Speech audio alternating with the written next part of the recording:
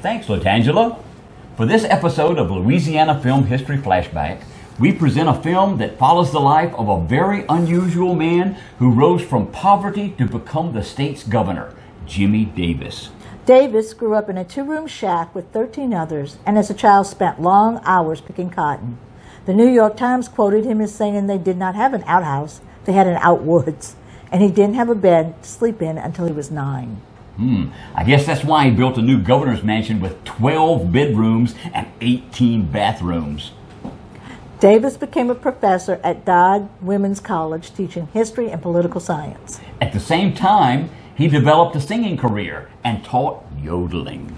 As governor, he created many areas that we now take for granted, such as instituting Louisiana driver's licenses, created the Department of Wildlife and Fisheries, and the civil service system.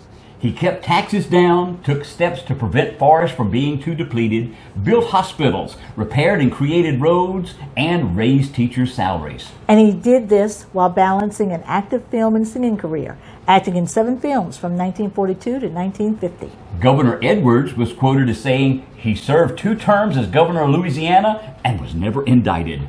That's a genuine achievement. For him, yeah. Over the next 60 years, he was credited with writing hundreds of songs and recording several dozen albums. His signature song, You Are My Sunshine, was recorded by more than 350 artists, sold millions of records, and was translated into 30 languages. So let's flash back to 1947 to take a look at the very complex life of Governor Jimmy Davis and the film Louisiana. In the 1940s, there was little precedent for entertainers becoming successful politicians. This changed when country western singer and actor Jimmy Davis twice became the governor of the state of Louisiana.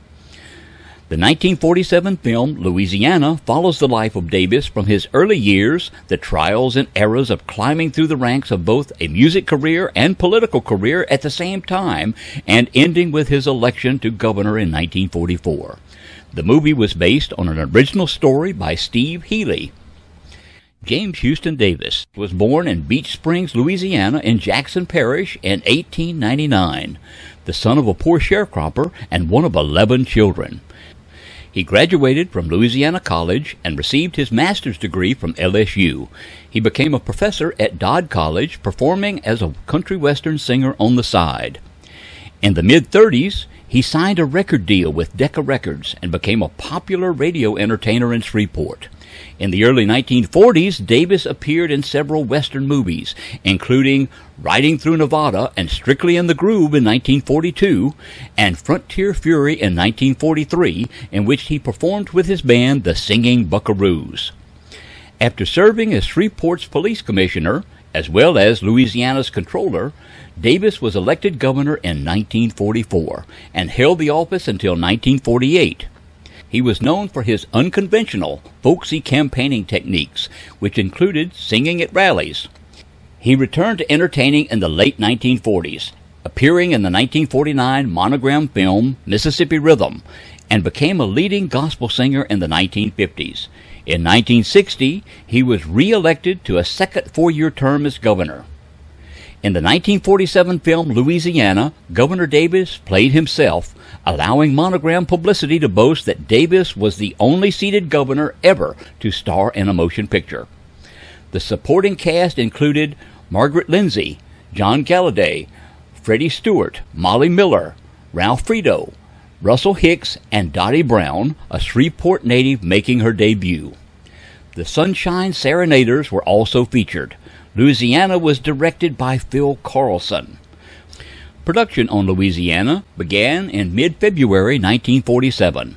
All exterior shots were filmed in Louisiana, including Louisiana College in Pineville, Doddville College for Women, LSU, the state capitol, and the French Quarter. Local dignitaries appeared in many of the scenes. Davis wrote all or part of each of the 8 songs included in the film, such as You Are My Sunshine, There's a New Moon Over My Shoulder, It Makes No Difference Now, Nobody's Darling But Mine, and You Would Be Satisfied That Way. Louisiana had its world premiere in Shreveport on October the 7th, 1947 at the Strand Majestic Theater. Subsequent presentations were given October 8th at the Sanger in New Orleans, the Hart Theater in Baton Rouge, the Paramount Theater in Alexandria, and the Paramount Theater in Monroe. The general release date was November the 1st, 1947. This has been a presentation of Hollywood on the Bayou, preserving Louisiana's rich film history with books, prints, presentations, and exhibits. If you have questions, comments, or to learn more, you can visit our Facebook page or sign up for our Louisiana in Film newsletter, which is on our website, HollywoodOnTheBayou.com. We hope you enjoyed this episode of Louisiana Film History Flashback. Sue and I thank you, and we'll see you next time.